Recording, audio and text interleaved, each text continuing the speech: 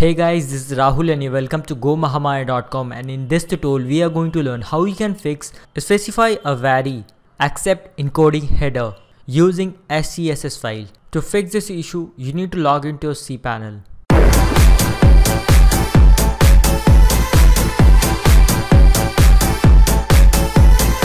And now once you are inside the cPanel, you have to scroll down and you have to find files. Click on Files Manager.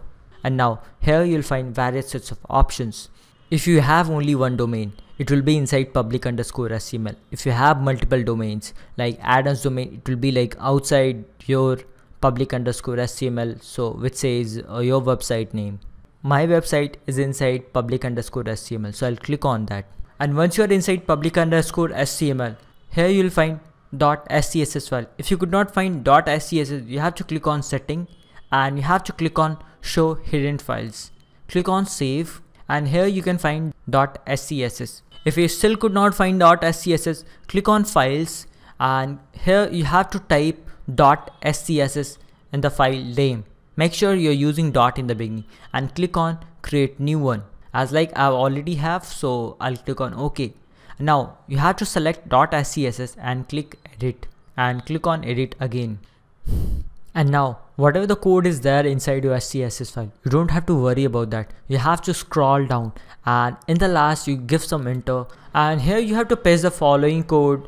You can collect this code from description box or you can take it from my website link. And once you are done with this, click on save changes and now go back to ZT matrix again and click on retest.